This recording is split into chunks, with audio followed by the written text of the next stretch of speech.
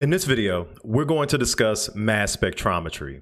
Now, mass spectrometry is one of the most popular techniques in chemistry. In fact, if you're very familiar with forensic science shows, they use this technique a lot for identifying different compounds in samples that they get from crime scenes, right? In fact, the device that they use looks very similar to this in this picture. Now, this isn't just a traditional mass spec. This is actually what's known as a gas chromatograph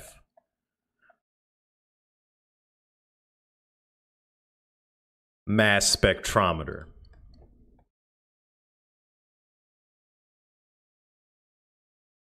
right? Or otherwise known as, by its initials, as GCMS. So we usually refer to this as a GCMS. Basically, the idea behind this is that both of these techniques together give you a very acute picture of molecular behavior when you're trying to identify a compound, right? So it's very unlikely that two molecules that are different would behave the same in both a gas chromatograph and a mass spectrometer, right? But this is a very traditional chemistry technique. If you've ever spent any time in a chemistry lab, you've definitely seen one of these. So you've probably seen this before, potentially. If not, you might have seen this on, like I said, some TV shows. Very popular technique for any show that's centered around chemistry. But specifically, what I want to focus in on is the mass spectrometer piece, right? So just this part, the mass spectrometer, because we discussed it in a previous video, and it's very useful in determining the different masses of isotopes. It's very useful for other applications as well. So I don't want to make it seem like this technique is a one-trick pony. It does a lot, but it's very useful for determining isotopic, relative isotopic masses and abundances in samples. So let's talk about what's going on here. So this figure at the bottom is a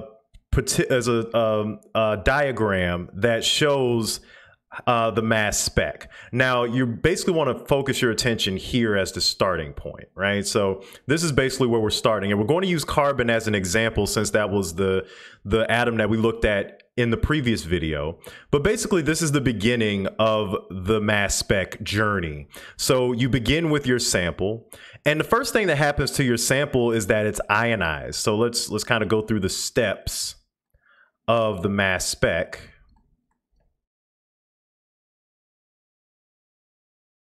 So the steps of mass spec. The first step here is that your sample is ionized, right? So the sample is ionized.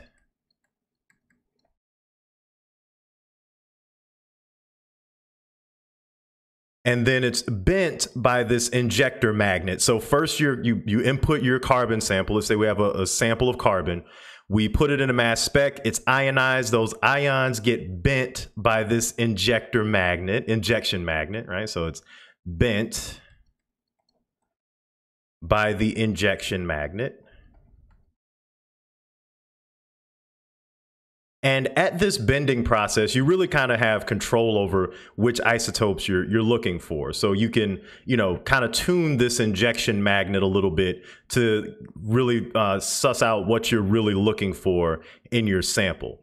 So the injection magnet bends the ionized sample into an accelerator, right? At which point the accelerator does what it says it does. It accelerates the ions through this path, right? So your ions are accelerated. So the second step is the ions are accelerated.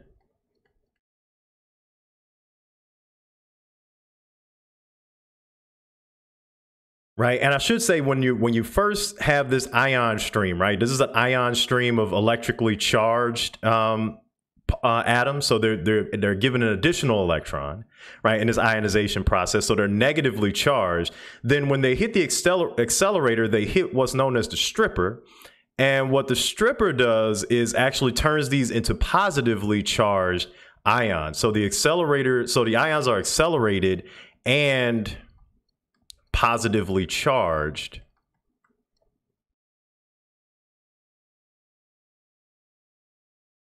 right? So they're accelerated through the mass spec, through this path, and they're positively charged.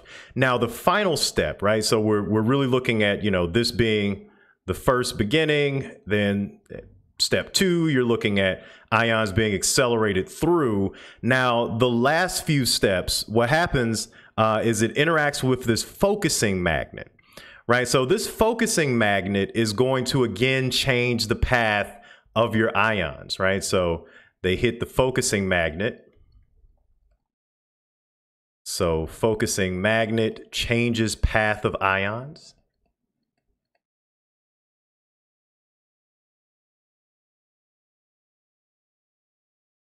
Right, and then the last step is that the ions are detected, right? So last step is the ions are detected. Right, and what you see here is that you see the 3 different isotopes of carbon, right? You see carbon 14, you see carbon 13, and you see carbon 12, right? So we have all of the different carbon isotopes are going to be uniquely identified by the detector.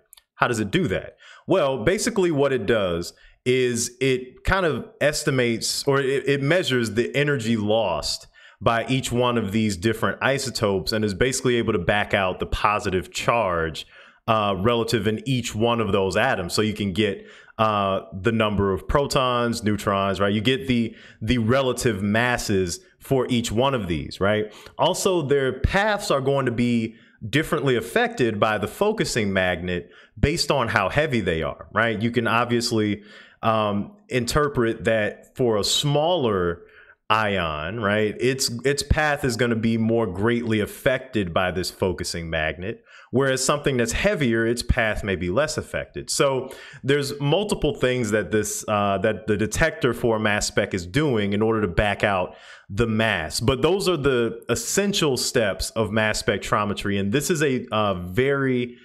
useful and very popular technique in chemistry that, as a student of chemistry, you should be familiar with how it works on at least a surface level.